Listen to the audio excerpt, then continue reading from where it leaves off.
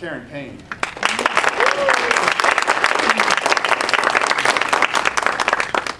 Is there any other immediate?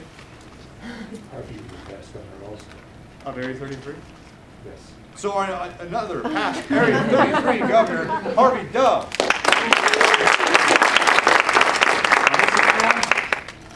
We'll get our turn. Wonderful. A few guidelines as we begin our contest today. First, no flash cameras, no video cameras unless previously arranged with our contestants. Turn off pagers.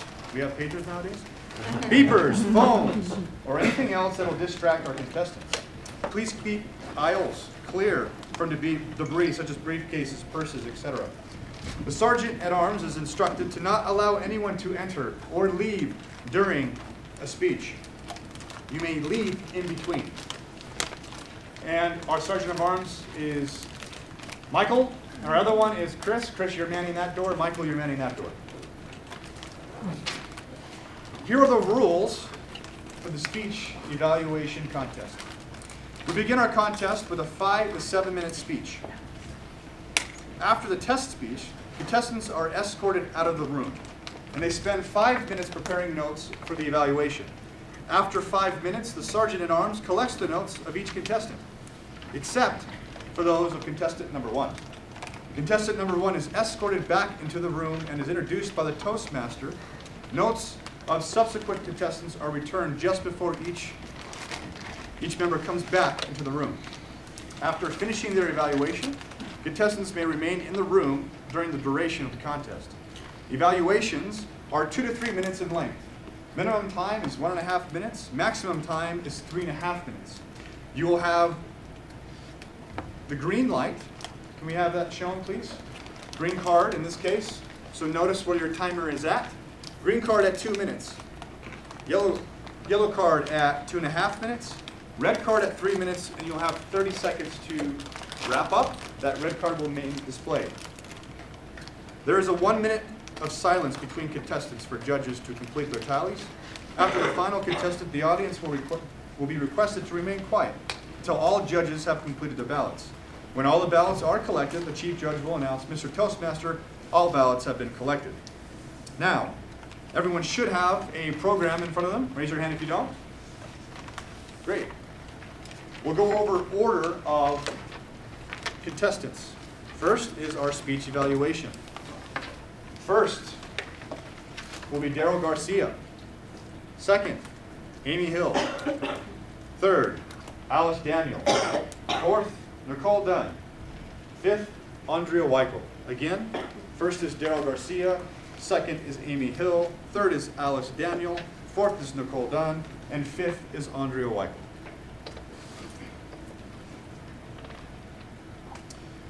To the audience, the rules have been reviewed with the Chief Judge and contestants. The contestants have been informed of the location of the timing lights. Let us proceed with our speech evaluation contest. Please help me welcome Chet Robinson with his speech entitled S equals T times E. S equals T times E. Chet Robinson.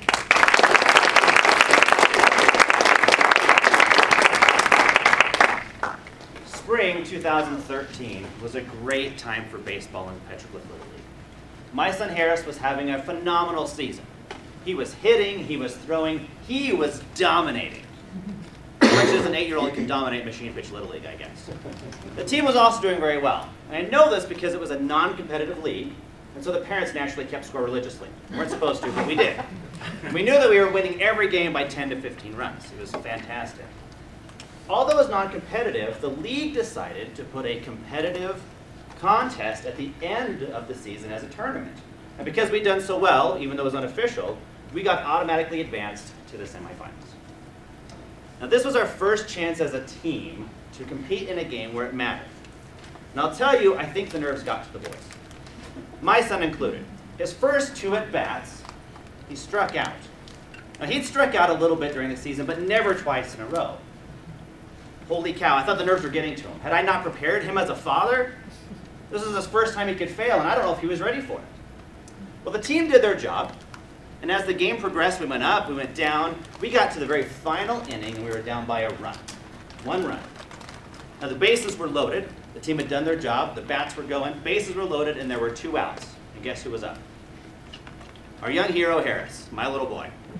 Now I'm playing first base coach, so I've got a front row seat to the action. For what I am sure is going to be a sports movie moment. He's going to hit the ball, 2 people will run in, then the team will pick him up and carry him off and pour Gatorade on him, right? Then we're going to get this fist pump, freeze frame, to credits. It's going to be great. This is going to be a Disney movie. I know what's going to happen. So Harris walks out of the dugout, past me on first base, nods at me, you know, like little boys do. A lot of arrogance there. I like it, right? And I say, hey, Harris, you know what to do. Go get it. He goes to home plate. It's machine pitch, so the machine pitches the ball to the kid, and it comes out, and Harris takes a big swing. It hits the catcher's glove, strike 1. Harris, no big deal. You got 7 pitches with 3 strikes. Don't worry about it, you got this. Okay, Dad. Gets back up, takes a golf swing this time as it comes in. Strike 2. Now I'm a little nervous. Is my Disney movie going to play out or not? So I say, Harris, listen, you got 7 pitches, don't worry about it. Go ahead and let the next 2 go, watch them, see what happens with the ball. Okay, Dad. Pitch 3. Pitch 4. Just like I told him to. He did the right thing. Now he knows where the ball is at. You know where it is, son? I do, Dad. Hit the ball. I'm nervous. He just has to hit the ball. So the machine pitches it to my son. He takes a big swing and crack! Right over my head. Out of bounds, it's a foul. Are you kidding me? Okay, pitch 6. You got it, Harris, you got it. Crack again, straight up. Behind him, foul ball again. We're to the 7th pitch. He has to swing. This is it. This is my movie moment. I'm so excited. The pitch comes out. It comes out a little wonky. It goes high and it goes wide, but Harris sees it. I've trained him for this. He jumps and he swings. And he misses. The season was over. The tournament was over. He lost. I don't know how many of your parents or how many of you have been in this scenario, but I will tell you this. The look on my little boy's face broke my heart. For the first time in his life, he had tried and failed. Fellow Toastmasters, honored guests, I'll ask you the same question. Have you ever tried and failed? I have. It sucks. It is no fun. It's the sort of pain that makes you question why in the world did you even try in the first place? And it really makes you question if you're ever going to try again. Do I ever want to do this again? Do I want this kind of pain? Harris and I shed a lot of tears that day. I'm not going to lie. We really did. As we came to grips with the reality of that game, he asked me a question that absolutely floored me. It rocked me to my core. He said, Dad, can we go to the batting cage right now? Right now. He taught his old man an important lesson that day. That when you fail, you use it as motivation. You learn. And then you go try again. There's no guarantee you'll succeed. There's no guarantee at all, but you try again. Trying is hard. Quitting is easy. He taught me a lesson. We'll return to our young hero in just a moment. Personally and professionally, I've always believed that success can be quantified by a simple equation. S equals T multiplied by E, where success equals time multiplied by effort. Meaning, if you're not achieving the success you want, it's because you're probably not giving it the kind of effort it needs. And or you haven't been giving it that kind of effort for long enough. I'll give you a personal example. I decided recently that I wanted to lose some weight. Yeah, right? Who's been there? I wanted to lose some weight. And so I decided I was going to run 3 miles every day on the elliptical. 3 miles. I could do it. I don't care if it took me an hour or 3 hours. I was going to do it. So I tried the heck out of it. I did it for a week. And then I hopped on the scale. I wanted to see my amazing results, right? My E was perfect. My effort was right there. I knew what I needed to do. And I had lost a half a pound. I've been busting my hump for a week and I lost a half a pound? What's wrong? Let me look at the equation. Success, I know what I wanted to do. I wanted to lose about 10 pounds, equals T times E. Oh crap, my T was off. I had been doing the right thing, but I hadn't been doing it for long enough. Now I will tell you this equation is universally applicable. Anything you want to do can be quantified this way, but there's a catch. If wherever you are in your life, you don't have enough T or E to dedicate to the equation, you will fail. And it's going to suck. So why in the world would we even try? I'll tell you we try because sometimes the equation's right and it works. Let's revisit our young hero exactly a year later, in spring of this year.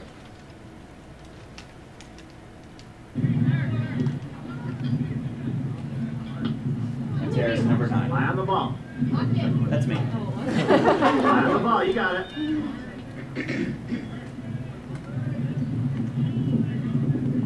Calm down, son. That's my wife. I know. Oh. Still swinging for the Eye on the fences. ball, you got it. Now you just gotta hit it, son. Make good 2 contact, strikes, you we got did it. before.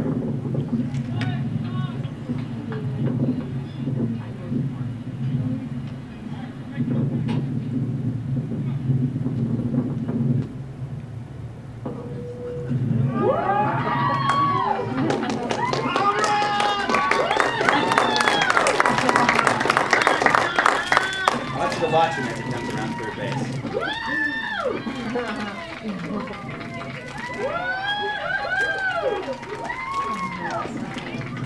That is. Nice job, Harris! Success equals time multiplied by effort. Never stop trying. Thank you.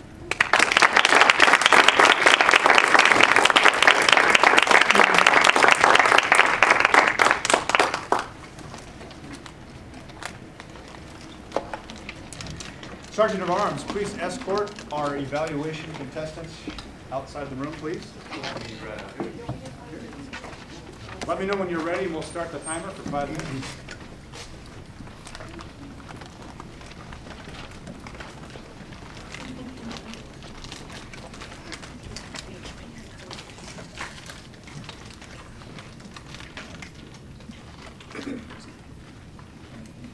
Sergeant of Arms, are we ready? That's everyone? I do believe we are ready. Please start the timer for 5 minutes. We'll see how long 5 minutes, but to them 5 minutes goes whoosh, real quick. As we're eating, I want to take a moment just to welcome you and some of our teammates here at HP. I want to acknowledge a few people. So raise your hand if you're with Rancho Toastmasters. 1, 2, 3, 4, 5, 6. Wow. So this is a story. We have a banner. Here's HP's banner. Here's Rio Rancho's banner. In a very organized, stealth manner, HP Rio Rancho had 5 members go on a Monday night during their meeting and attend. Unbeknownst to them, we took their banner. You were very hospitable, and we welcome you to reclaim, as I see, you have over 5. So at the end of our meeting today, we'll be able to return that banner to you. So give your hand for them. Raise your hand if you are with midday Rio Rancho Toastmasters. 1, 2, 3, 4, 5. All right. That is impressive. Why is that impressive? How many members do you currently have? 10. That's 50%. Wonderful. What time do you meet? We meet at 11:30 to 12:30 on Wednesdays. On Wednesdays. Public clubs. So HP used to be a closed corporate club. Now that we're open, our hopes are to, within this area, be able to have outside HP employees as members of HP Rancho Toastmasters. As far as announcements, this is a good time for it because I think we have about 2 more minutes. What you going to ask about Taylor Ranch? Is, by chance, is there anyone from Taylor Ranch today? Oh, you. Oh, that's right. Give me your hand. Now, Taylor Ranch is clear over in Taylor Ranch Community Center. You meet on Tuesdays. Tuesday evening at 7 o'clock. 7 o'clock. You were our first banner raid. That was over 5 weeks ago. We appreciate the patience.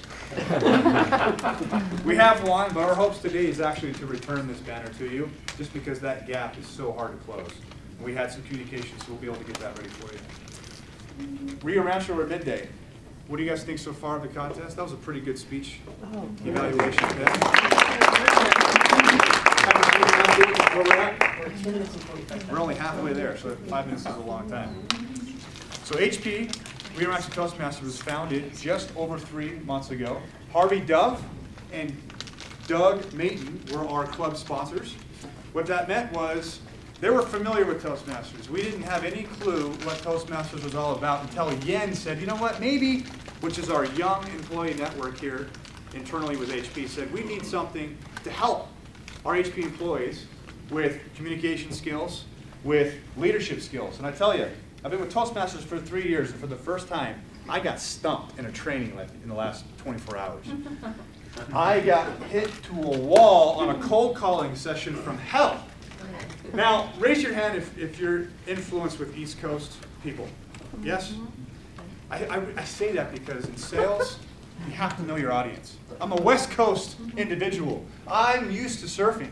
I moved to New Mexico. Most of you know there's a lot of beach out here, no ocean. I learned how to adapt. And people in New Mexico speak differently. That's all there is to it. I sold in California. My territory is Dallas, Texas. Is Texas a little bit different than the rest of the United States? So when I faced this individual from East Coast, he led me on a journey I'll never forget. And I realized one thing during that training, that one, practice makes perfect. Toastmasters gives me an opportunity to practice a skill that is directly related to what I do on my job here at HP. Sometimes talking the technical talk is a little bit different than just worldly things and intellectual things that we have. But that's the challenge that I am putting on myself for the next year, is to really fuse the concept of what I do at work and how Toastmasters can help me. Time again? 20 seconds left. 20 seconds left. All right. As we prepare, if you need to get a water real quick, we can do that, but we're going to get ready to start to our yes, Harvey. With the exception of Doug Mayton, I think Taylor Ranch is a bunch of wimps. I didn't clap, sorry. All right. Sergeant at Arms, our time has been reached. Please bring in contestant number 1.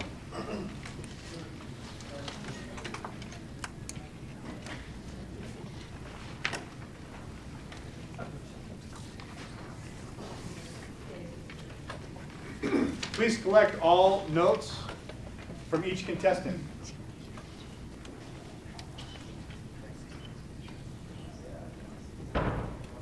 All notes collected.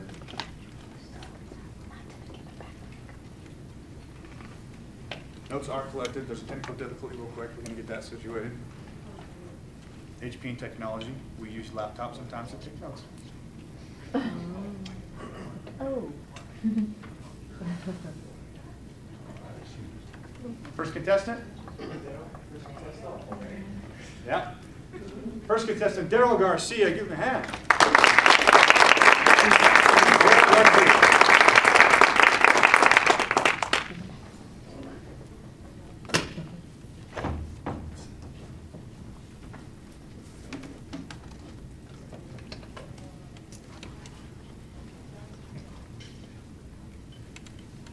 I've had the privilege of hearing Chet speak numerous times.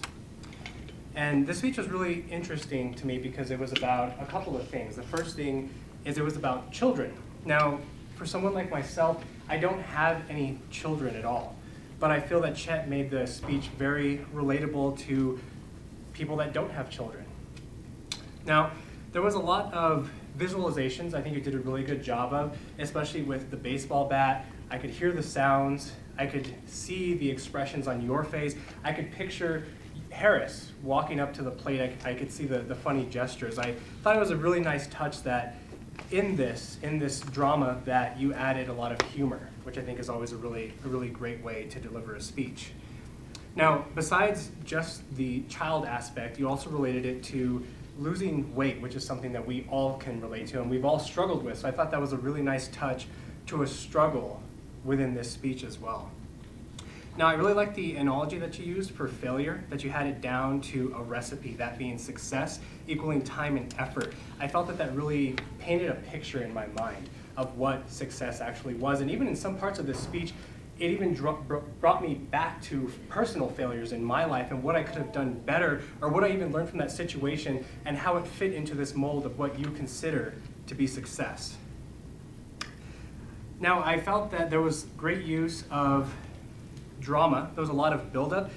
Where I got a little lost as it was a little fast-paced. There was a lot of great story. I felt that the drama could have been a little slower paced just to build up my anticipation.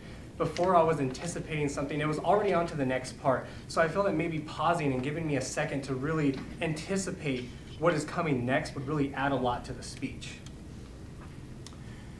Now, I thought there was a few times where I mentioned Harris was in there. Now, you did a great job with the facial expressions, but I felt that when he was referenced, you maybe could have done a better job at doing the voice that Harris has. Instead of just answering in your normal tone, maybe add more of a childish type tone or something along the lines of that. Aside from that, I thought it was, like I said, it was really relatable. I really enjoyed it. I didn't really count a lot of incorrect sentences, speeches, any improper grammar, or anything like that. And I think you did a great job.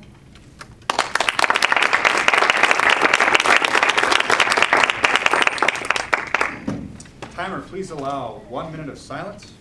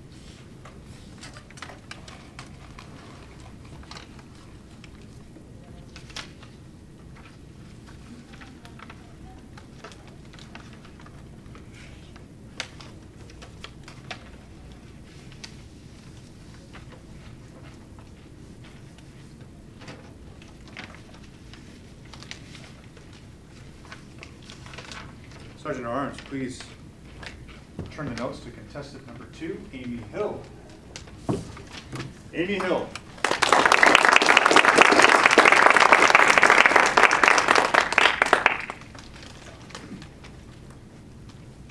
Thank you, Mr. Chairperson. Welcome, fellow Toastmasters and honored guests.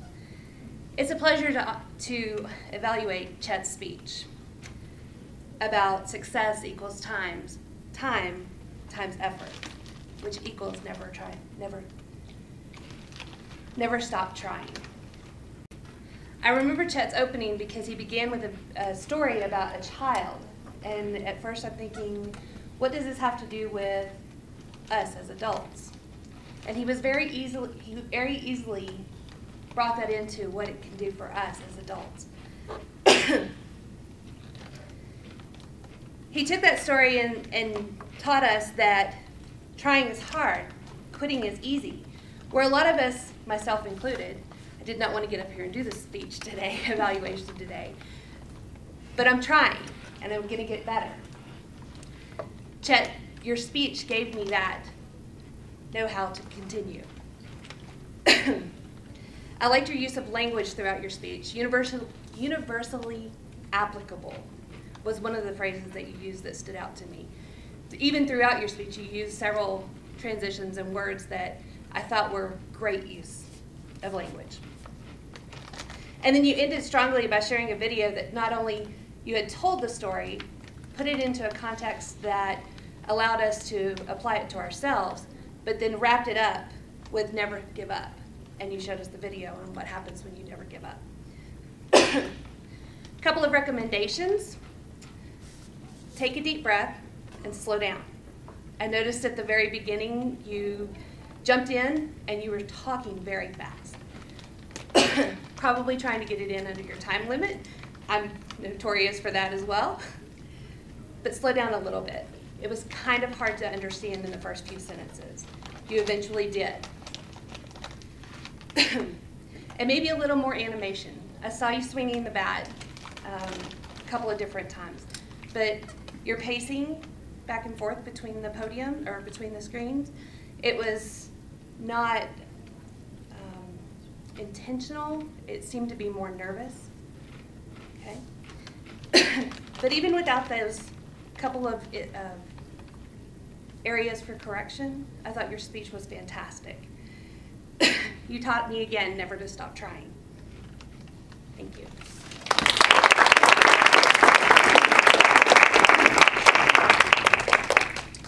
Please allow another minute of silence.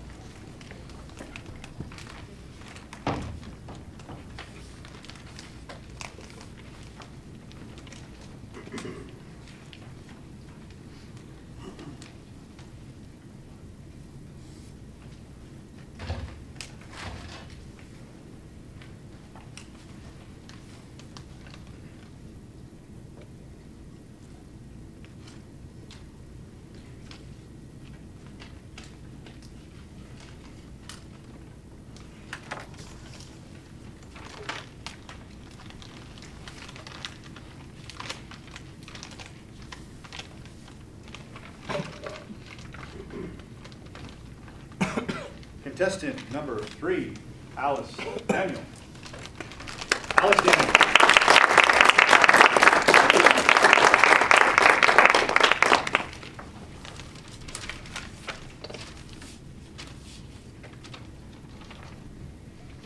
Fellow Toastmasters and honored guests, Chet, you are a wonderful speaker. We love to listen to you here at HP Rio Rancho Toastmasters.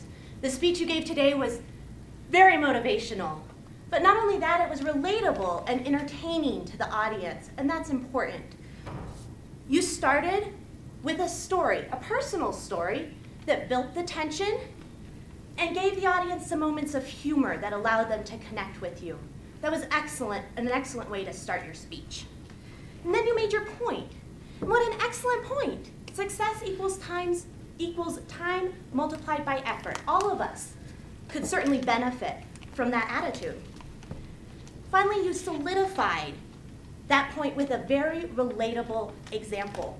Who hasn't, at some point or the other, thought I could lose a little weight or gain a little muscle or change something about my body? Everyone in here probably can relate to that example you gave.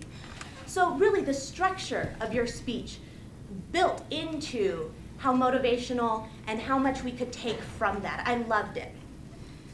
Throughout the speech, you really used your sound effects, your body movement to emphasize words and emphasize points you were making.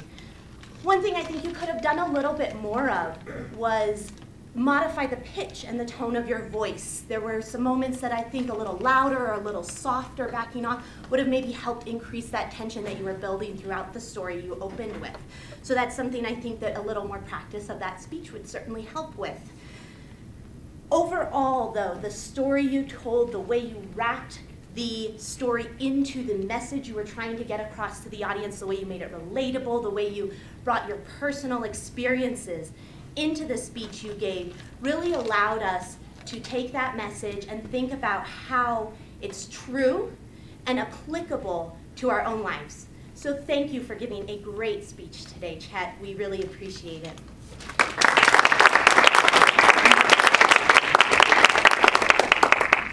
Timer, please allow 1 minute of silence.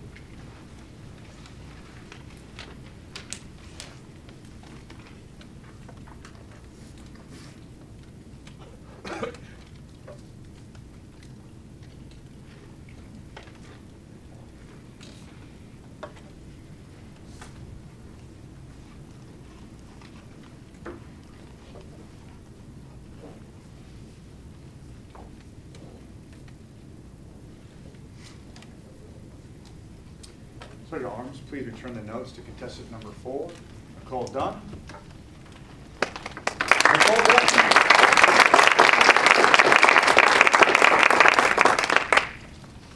Thank you, fellow Toastmasters, honored guests. Chet, today you spoke for us with the, I believe it was S equals T times E. Especially when we have someone who is as accomplished and talented of a speaker as Chet is, it is especially important to find room for growth. It requires us to scrupulously find room for improvement. That being said, do not hold it against me for being a little picky. I felt that you started your speech a little soon. Some of us were still kind of clapping, welcoming you to the stage. Take a moment when you get here, take a breath, acclimate to the stage. This may have had an effect on your pace. I noticed that you spoke a little faster today than you usually do. Chet, you have always been a great storyteller. You have an ability to tell us a story as if you've told it 100 times. You always sound prepared, even when it comes to table topics. One thing to take into mind, though, is the form of the story. Today, I felt your story was a little relaxed for the audience. It may have been because of certain word usage, and those particularly would be the use of the word suck and sucks, and I also heard a crap in there,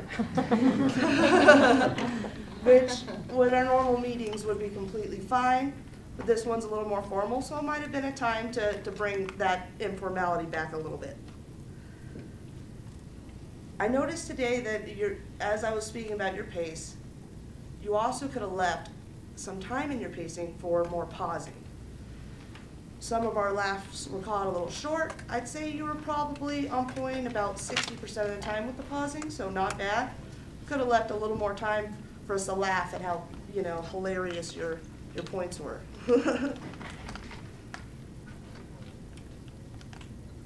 There were some other verbiage that was just a little lax, but not bad. One time you were talking about your son, you said, "I tell you, I think." And we did point out to you one time about the nose touching. It's small, but you're so good, we've got to point out the small things. Again, Chet, I really appreciate you giving us the speech today, and I really loved the tagline and what you kind of taught us today with the success equals time multiplied by effort. Because that's very true, and I think that's a good example for us to all take. Sometimes we do feel that we're putting in all the work, so we should get the results. But it does take time for that effort to equal success. Thank you, Chet.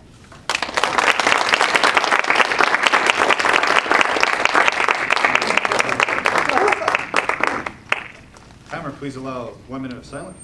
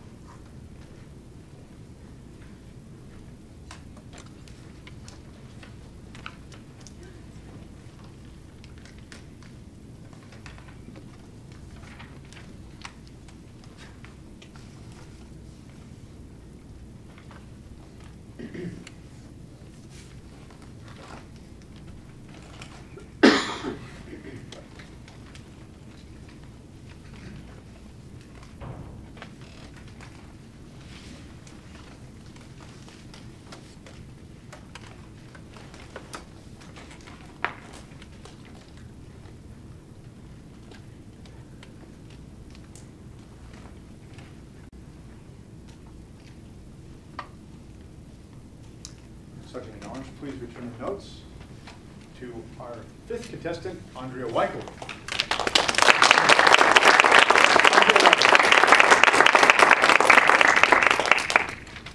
Thank you, Mr. Toastmaster. Hello. Welcome guests and fellow Toastmasters. Chet, you really make it so hard for all of us to evaluate you. You're such an entertaining and exciting speaker. You always make great eye contact with each and every individual using wonderful volume of your voice. Nobody ever has any trouble hearing you at all. You speak clearly and effectively. You don't use ums or ahs as filler words. You have correct grammar. What's an evaluator to do? I love the way you jumped into the beginning of your speech and engaged us right away. One thing I did find that I would maybe ask you to think about is slowing down your pace sometimes. I felt like you did that effectively towards the end, and there was a little bit more pacing, a little bit more volume up and volume down. Whereas for kind of the first part of it, I felt that it was a little fast. You spoke a little fast, so that it was sometimes a little hard to keep up. But that was, I think, just an example of how your enthusiasm was contagious to the rest of the audience. We were right there with you, with your boy, at the baseball game, always trying to hit that ball. And let's talk about body language. That was wonderful. I love the way you used body language to really put us there in that ballpark with you and your boy and your wife. So we were right there with you the whole time. I love the way you used the stage, especially towards the end where you stopped and paused and spoke to each member of the audience and then sashayed back to speak to everybody else. I did feel likewise your enthusiasm was contagious to your walking at the beginning. It felt a little pacey to me. It seemed a little pacey. Another thing I really liked about your speech was how you waited to greet the audience, fellow Toastmasters, honored judges, etc., towards the end. And then you paused, and I thought that was really effective use of pauses to make your point. Haven't we all been there and tried and failed? It was such an inspiring speech because the way you tied it back from your personal story and your personal experience and your son's experience to how each and every one of us can keep trying despite failing. And then, of course, how you used the video at the end, and we all waited. First he struck out. Then he struck out again. But then he hit the ball, and he had a home run. So it was so inspiring, and how each and every one of us can use it in our lives to inspire us to keep trying. Thank you, Chad. I really appreciate it.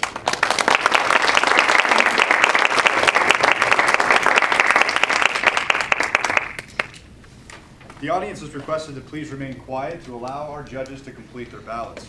Judges, when you are finished, please ensure your ballots are signed and raise your hand in the air. Our vote counters will come and get your ballot.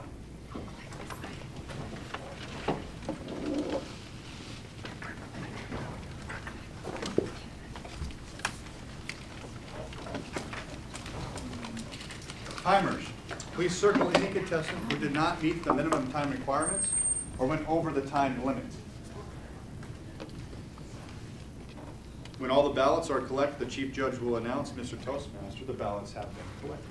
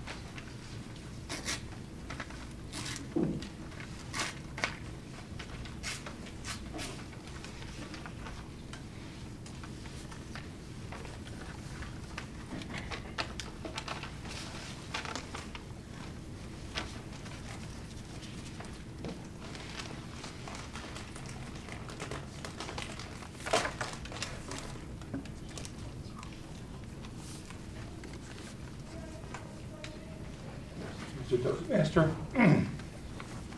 All the ballots have been collected. Wonderful. As we will excuse our ballot counter and chief judge to tally up. This time I'd like to invite all the contestants up to the front.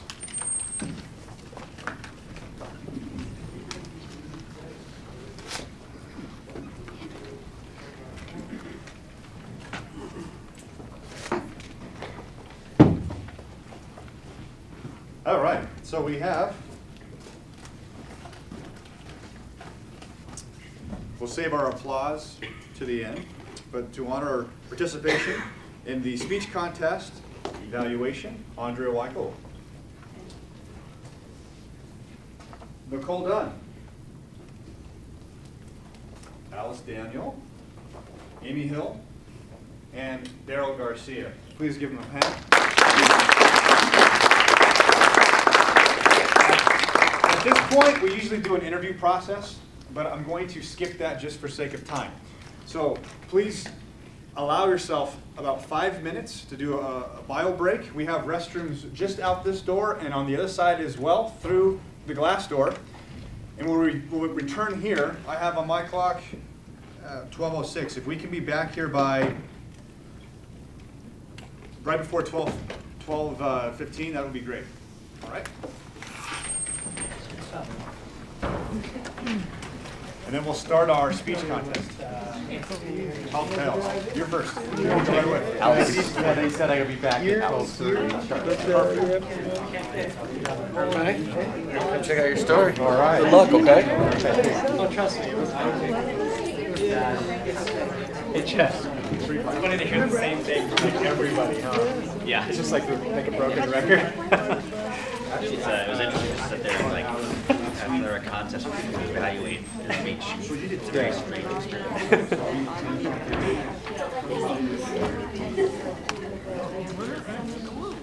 Oh, absolutely. Okay, so I don't compete, but I do this. My name is Michael. Pleasure to meet you. Welcome to today's show. It is awesome to see so many new faces. No, I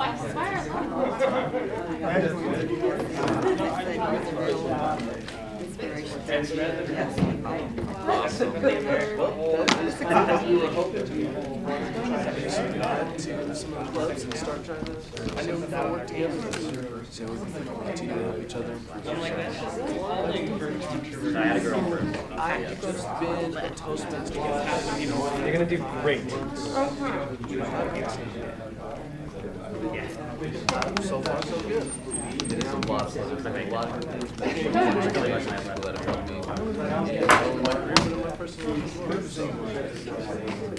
I am a computer technician, so people call me up, they tell me over the phone how their computer does not work and how to get it up and running. I've been here, yeah, definitely very I've only been here 9 months now. In my 9 months I've been with HP, I came from my technical representative role, which is still my primary duty, but I actually now train a lot of the people on our tools. And we also just implemented a new program called Care Packs services. So I am helping teach the third floor how to sell Care Packs to people after they've used their units. So a good part of the reason why I'm moving into those roles. Did you take off for work today or just for lunch? Well, put it on my schedule. Oh, you did? Excuse me.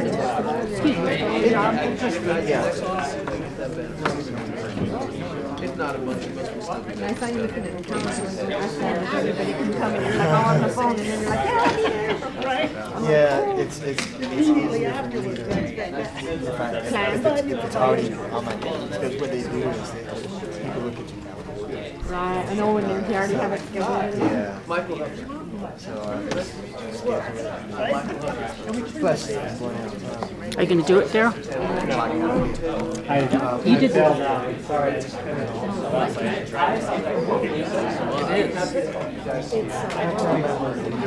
it's always nice to have some chances that it's still like Yeah, I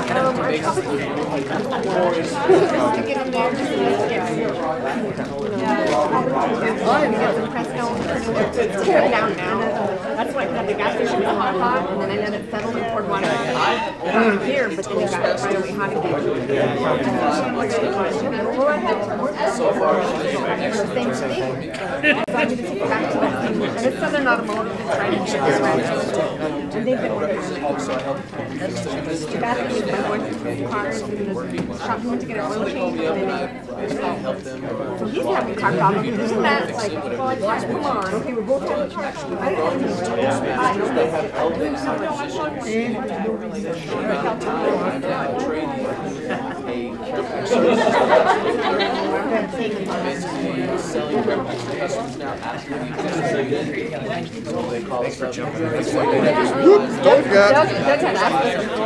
I know how hard it is to get out here. I'm doing great. Really good to see your face. I was excited. You guys killed it. As far as how many people are here? Oh, right. And my car overheated and left me stranded. Because we're out in the boonies. I have to so I really bring the cool down and chance to over. Oh my goodness. Are you in the Taylor Ranch? Oh, correct. Yeah, Rancho. Okay. Or like a, it's called YEN is the network. Our global network on HB. We have a person in charge of that. His name is Justin Cole. He's our chair of that organization. Well, what I was referring to, like my job in retail is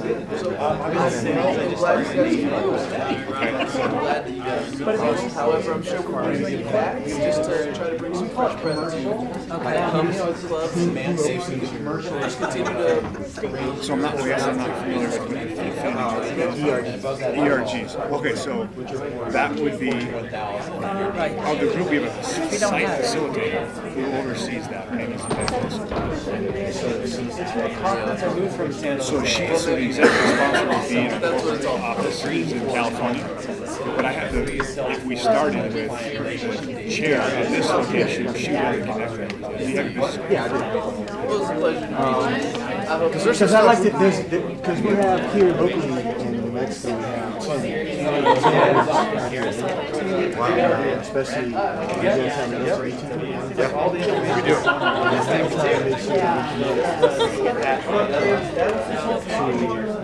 Especially here. Because our site maybe we should see it that way, but we generally don't have a whole lot. So we're trying to make sure that networks as we can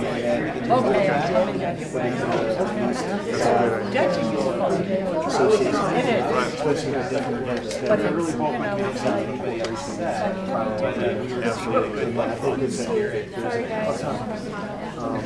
No, just numbers that they never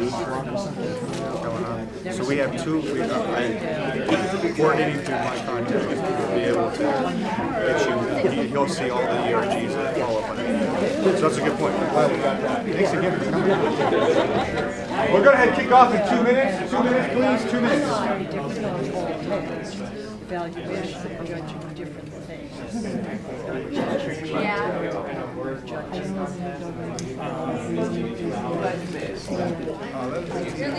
There's different Do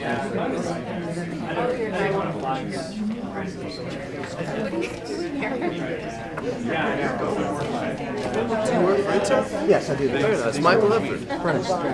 Nice to meet you as well. Glad to Michael Hufford. Pleasure to meet you.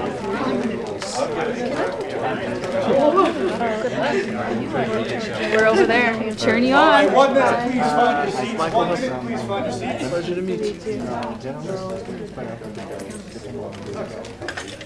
Yeah, it's a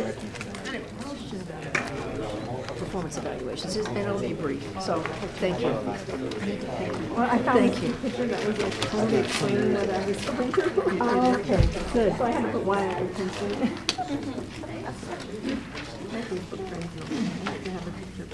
Emotion.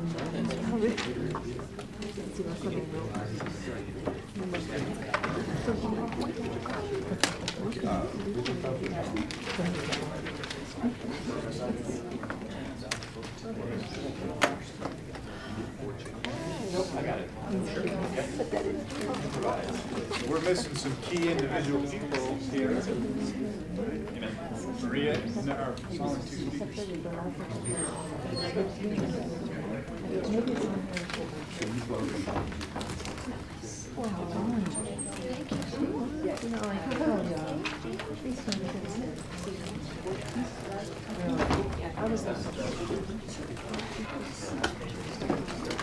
All right, welcome back.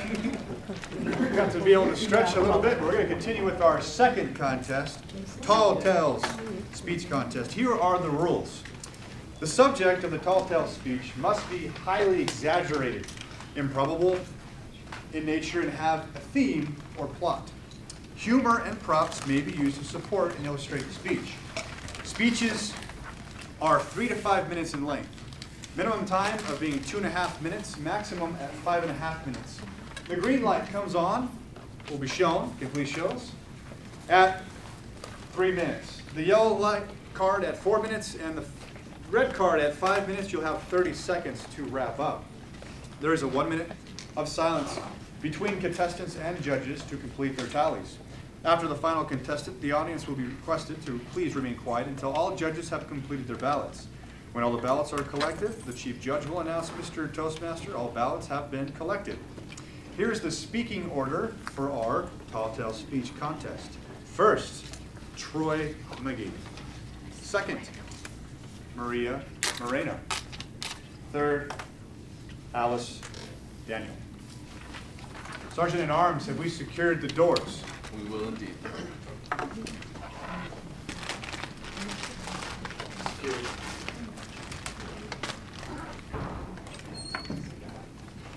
Let us proceed with our first contestant. Please help me welcome Troy McGee, speech titled The Dig. The Dig with Troy McGee.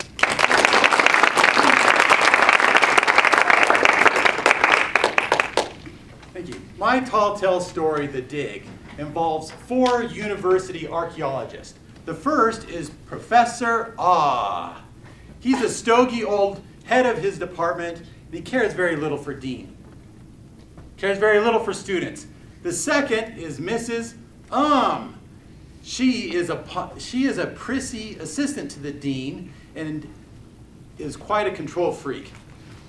The third is a handsome graduate student who's rather full of himself. And the fourth is she is an undergraduate student who is, as of yet, a little unsure of herself and often gets taken advantage of. Let's see how their adventure unfolds.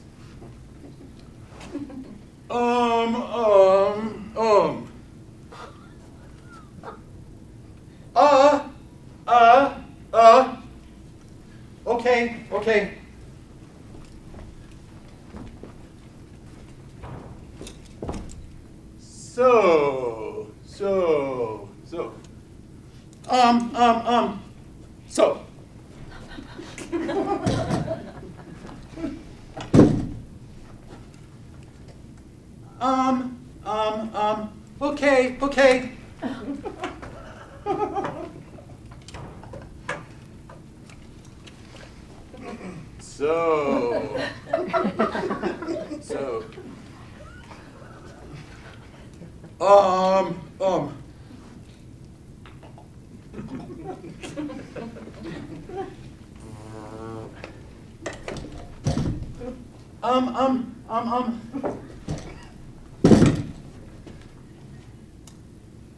Okay.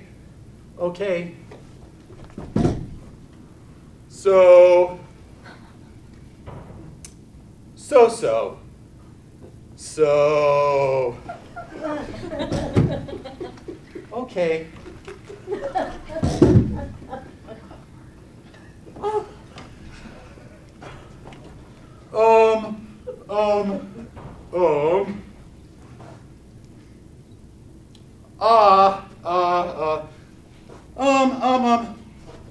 Okay.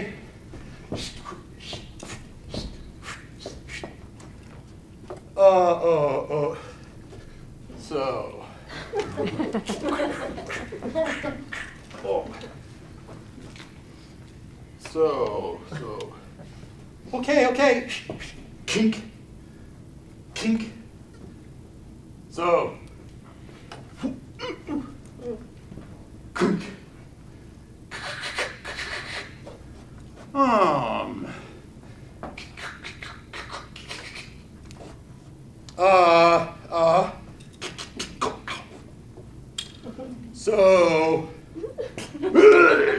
So.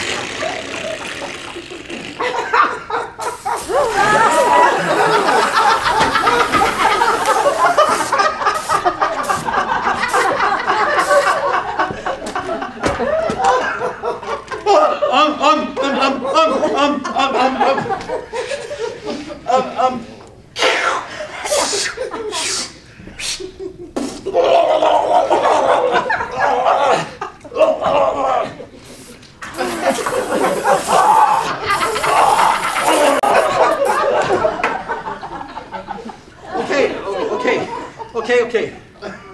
So. Okay. Okay. So.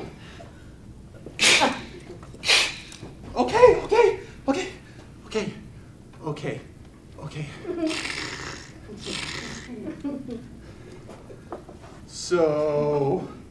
So.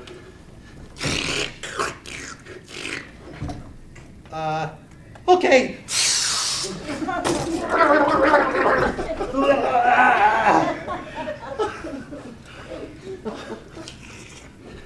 Okay.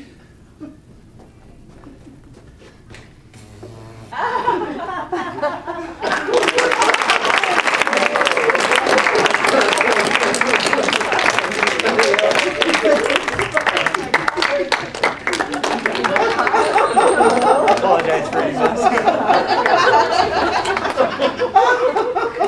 If anyone sees Michelle, do not let her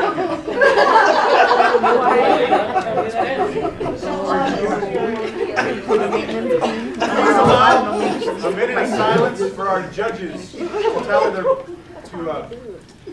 moment of silence.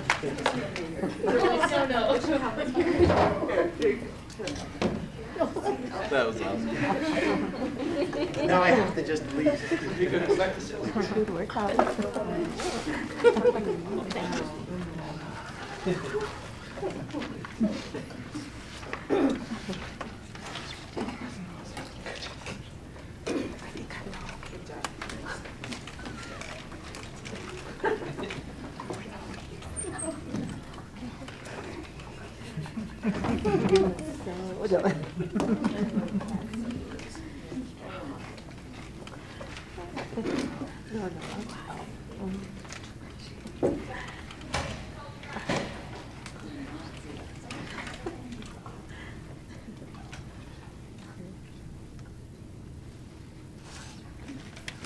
All right. I'd like to introduce our second speech, Maria Moreno. Oh, give us a second.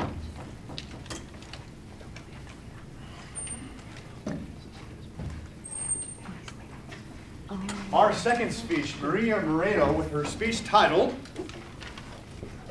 Nana's Dress. Nana's Dress, Maria Moreno.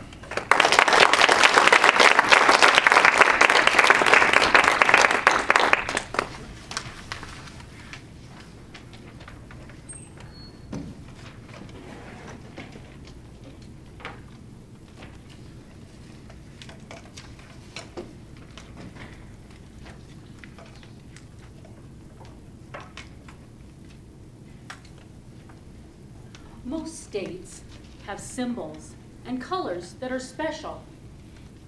stories about that state's history. Today, my story is going to be how Arizona got its state flag. Mr. Contest Chair, fellow Toastmasters, and honored guests, my Nana was a material woman. Oh, don't get me wrong. I mean that in the nicest way. You see, she loved fabric. She could sew before she could even read or write. Her earliest projects were mostly mending, things like sewing up her brother's elbows on their shirts, or making tea towels out of flour sacks.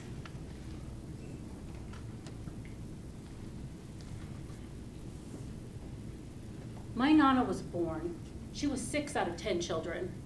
She was born in Avondale, which is a small community at the foot of the South Mountain, just outside of Phoenix.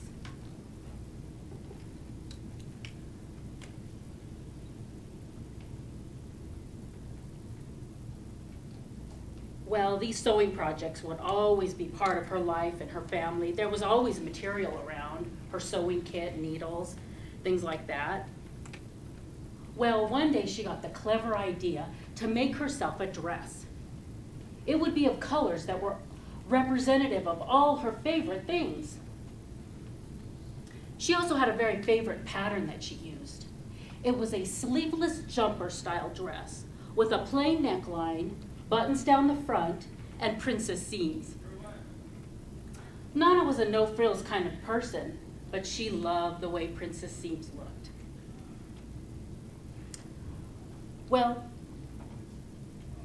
the colors of this dress, the bottom portion would be blue, because blue was the color of her favorite dog's eyes.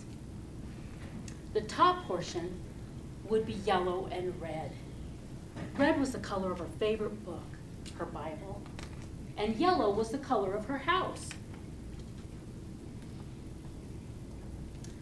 Nana happily wore her dress in the hot summers and in the cool, mild Arizona winters. Well, one day her mother asked her to go to the store to run an errand.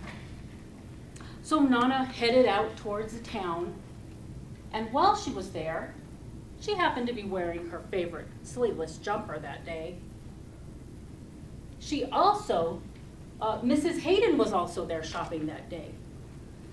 Mrs. Hayden was shopping for fabric to make the Arizona state flag.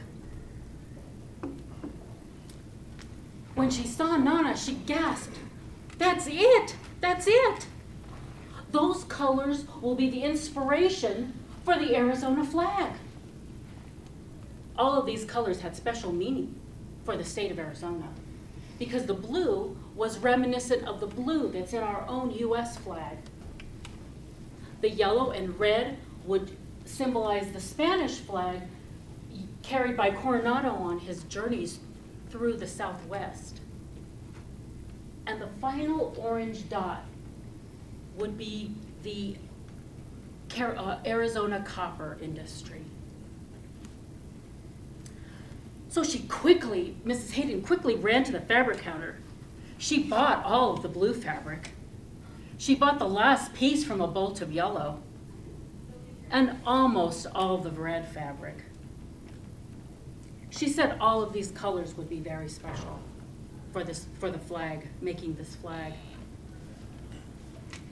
She finally found a tiny bit of orange for the center star, which would represent that copper industry. Nana saw that she had bought all of this fabric except a tiny bit of red was left. So Nana thought to herself, "I want that red. That's a piece of history." So she bought the red and she took it home to her mom, and that's the story of how Arizona got its flag. Thank you.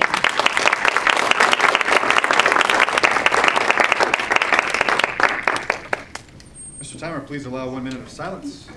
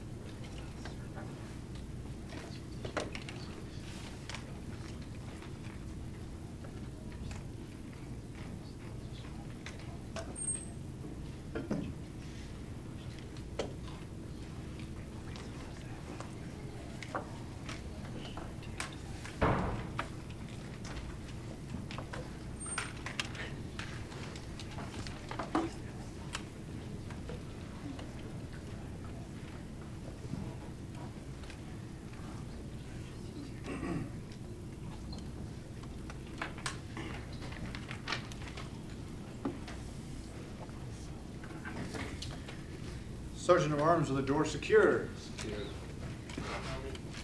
Please help me welcome our third and final contestant, Alice Daniel, with her speech titled Matchmaking for Mountain Men.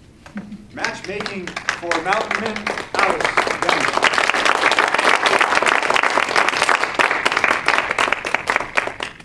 Does anyone in the room here ski or maybe snowboard?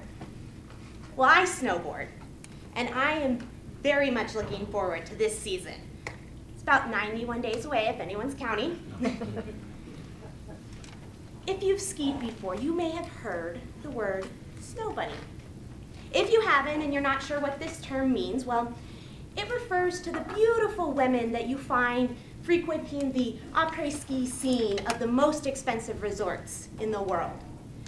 You can find these women in their expensive parkas and spandex ski pants, sipping on appletinis and hot toddies at the Vales and the Aspens of the world. But that's not where the term originally came from. Mr. Toastmaster, fellow Toastmasters and honored guests, in 1915, my great-grandfather, who was merely a boy of 13 at the time, ran away from his home in Massachusetts to the great American West. He had heard that this was a place where a boy like himself could find his fortune, fishing the fresh waters, hunting the high country, and sliding down the slopes of the first ski area in the U.S., Howelson Hill Ski Area. So it was there at Howelson Hill that he spent the next 10 years living and working. But eventually, as young men do, he started to want a family and a wife.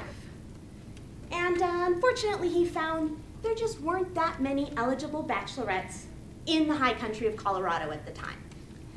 So he turned to his buddy Bill for advice. Bill was a ski bum. He said, "Bill, what should I do?" And Bill told him something that my great-grandfather almost couldn't believe. I mean, who could? Bill told him about the snow bunny. And what Bill told him about the snow bunny was that young, lonely men of the mountains, if they found this snow bunny on the snowiest night of the year was the only time it would appear to them, they would find happiness. Now, Bill didn't know how this happened or what happened after the snow bunny appeared to these men, but he knew that all the men in the past who had gone searching for the snow bunny were now happily married men.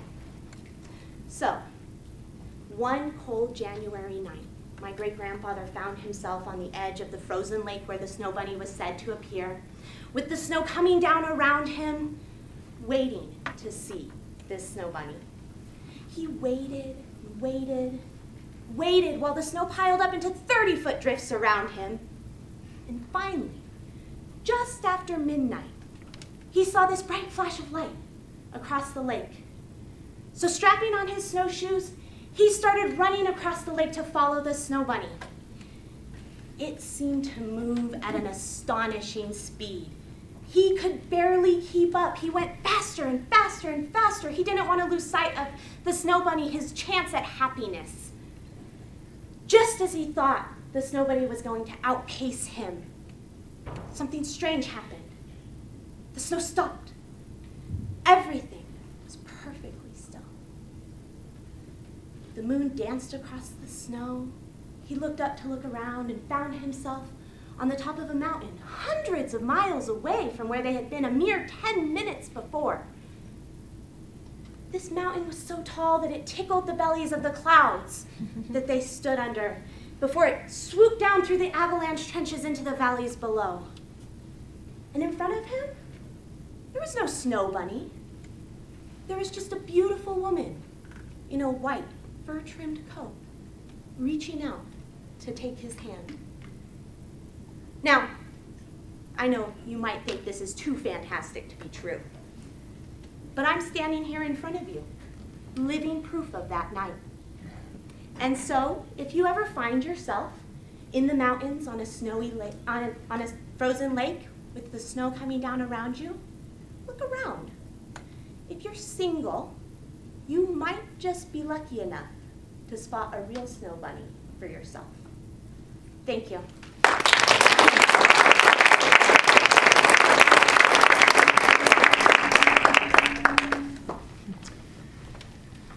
The audience is requested to please remain quiet to allow our judges to complete their ballots. Judges, when you are finished, please ensure your ballots are signed and raise your hand in the air, and our vote counters will come and collect the ballots.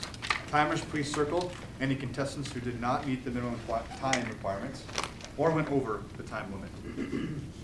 When all the ballots are collected, and the chief judge please announce, Mr. Toastmaster, all ballots have been collected.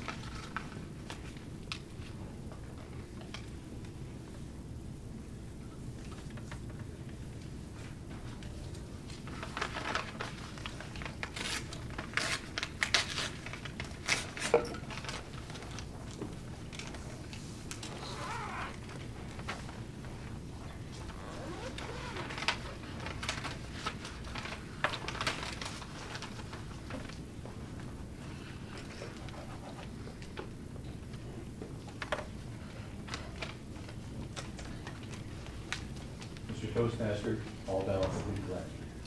All right, we'll excuse our chief judge and the ballot counters and invite all of our contestants for the tall tales to please come up front.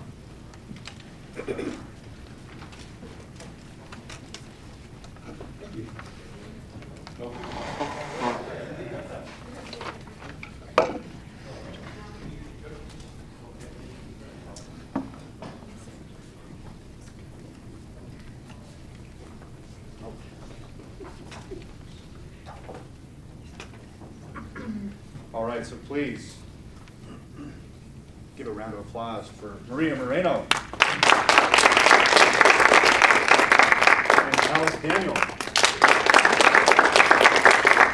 I am going to pick on them. We usually do interviews, and I want tell us something that is you struggle with when you prepare a speech. 1 to 2 minutes. Oh. Alice Daniel. Oh. I would say I struggle most when I'm trying to prepare a speech with actually finding the topic.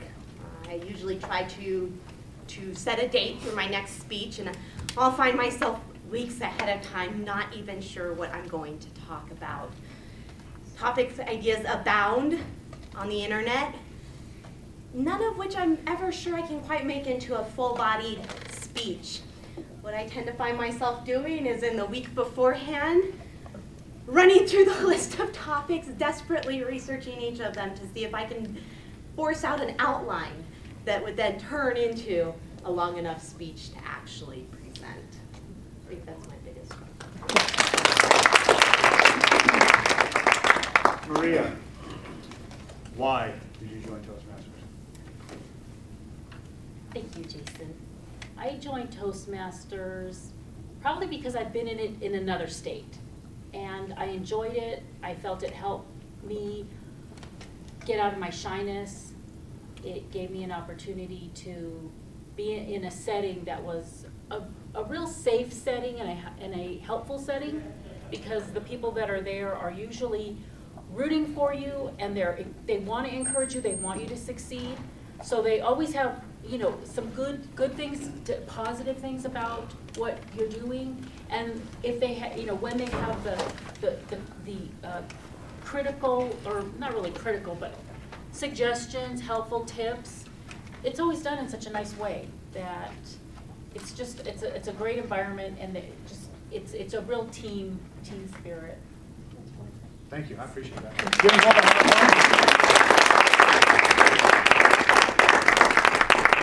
more. Chief Judge, do we have our records here? Thank you. If you bear with me, I will get to the fun part. I will now turn the time over to our speech test speaker, but this is actually our VP of membership. So I'd like to call Chet Robinson to the front.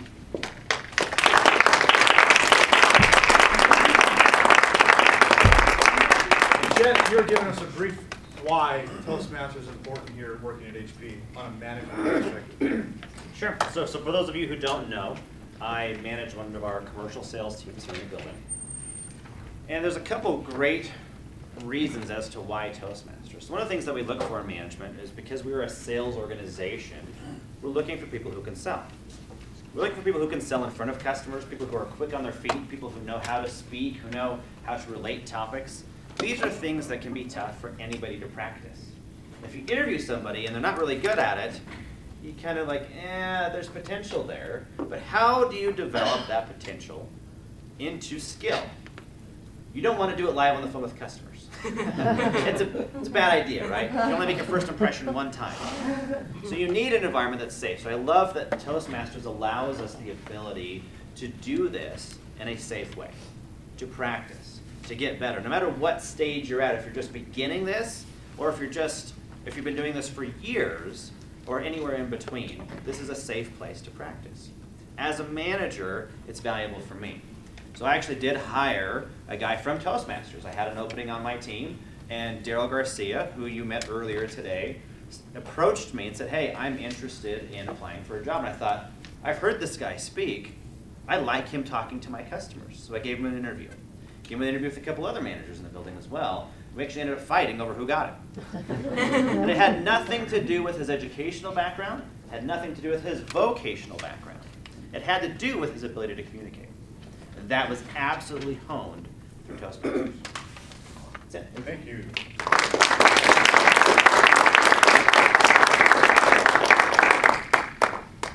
All right, next, turn the time over to Karen Payne on the spot.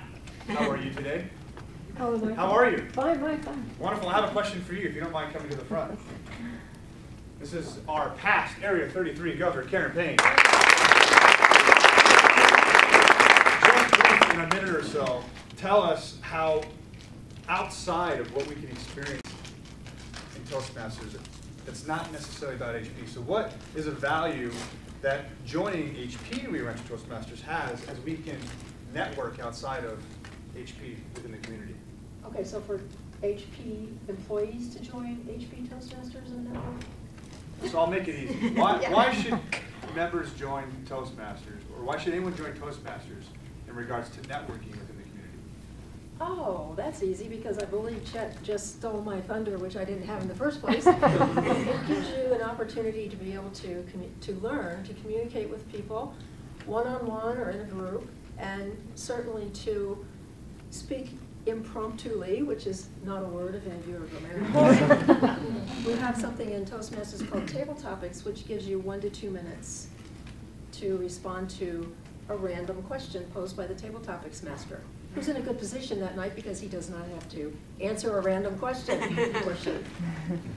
I think that Toastmasters just basically brings out any kind of hidden qualities that you may have that you want to be able to communicate better, but don't quite have the channel to do that, or don't have the way to find a place where, as Chet said, you would have a supportive environment, people are pulling for you, and it's just a really tremendous opportunity.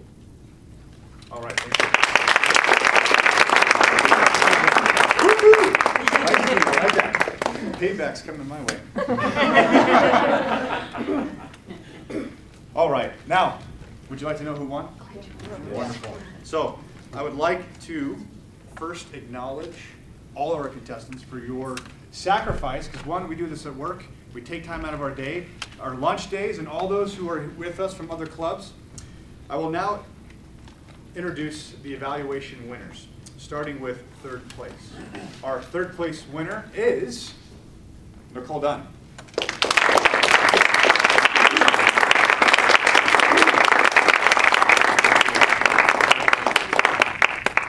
Our second place speech evaluation winner is Alice Daniel.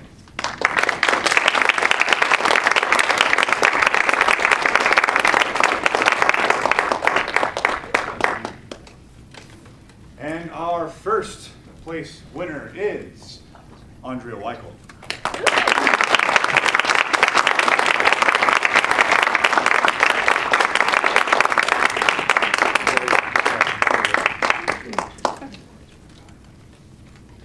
As a reminder, first and second place winners move on. We're announcing first, second, and third. We are going to announce first and second place for speech contest on Tall Tales. Our second place winner today is Troy McGee. Give him a hand.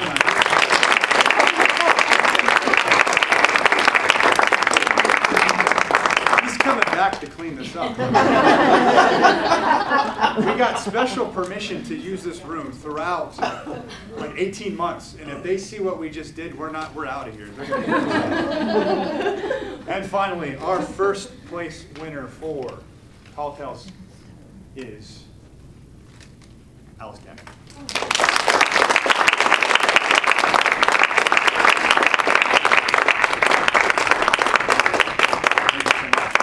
For any reason why first and second place can't make it, third will come up and we'll notify those winners if they can't make the Area 33 contest. As far as announcements, the only thing I have here is to pay attention to your program. So this following Saturday, September 6, 2014, is our next area contest at Savage Auditorium Presbyterian Hospital. It's the main over off Central from 1 to 5 p.m. If you're a winner, you have to be there by 12:30 for the judges' briefing.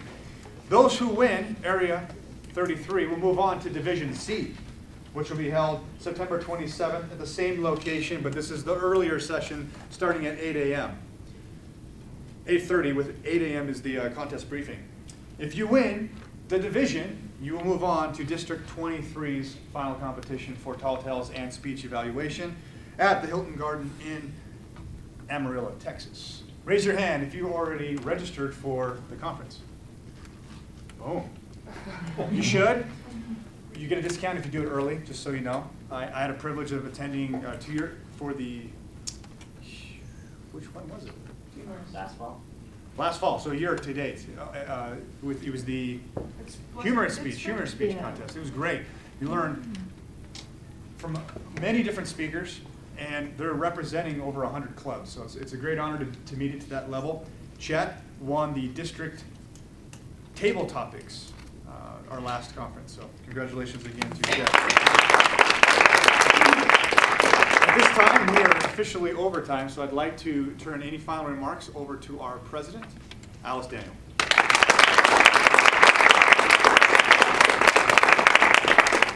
Thank you, Mr. Toastmaster and Contest Chair, Jason. I have just a few final remarks. I want to thank, again, all of our guests for being here. We know that HP is located a little far out of the way to make it here at a lunchtime during the day. So I really appreciate that we had such great attendance. I also would like to thank a few people who helped us with our contest today. Our contest judges, if you would hold your applause and at the end applaud for these people who really helped make this contest possible. That's Harvey, Doug,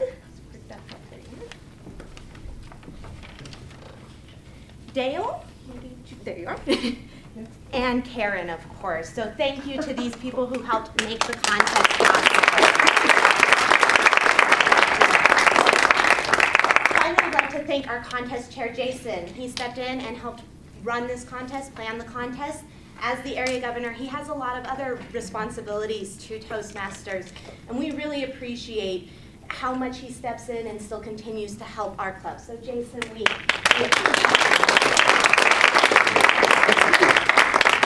last thing I would like to do today, we have several members of other clubs from our area, and as they know and our club members know, we went on a little bit of a banner rating frenzy for the last couple months. And as you can see, we have not just our banner today, but we have 3 other banners today.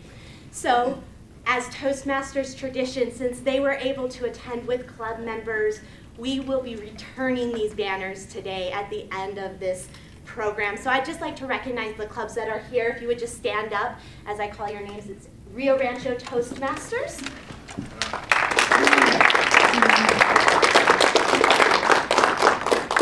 We have Midday Rio Rancho Toastmasters.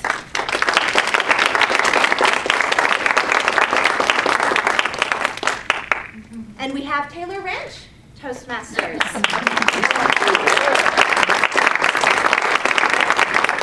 So we really do appreciate all of you who welcomed us into your meetings, allowed us to participate in your meetings, let us steal your banners for a brief period of time, and then came to our contest. We really do appreciate the opportunity that gave us to meet you, to experience other club meetings, and to learn more from you. Thank you so much, everyone, for being here today. There's still some sandwiches, some chips, some sodas in the back, and I'm going to bring out some cookies if you want to grab a cookie. We'll be here for a few more minutes to wrap up our open house. You're welcome to stay and visit. Thank you all.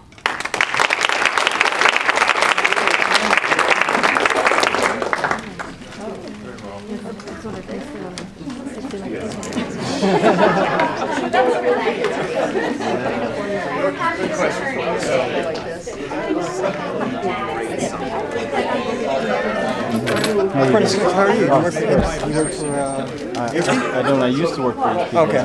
I left. Oh, okay. And your name? Mark.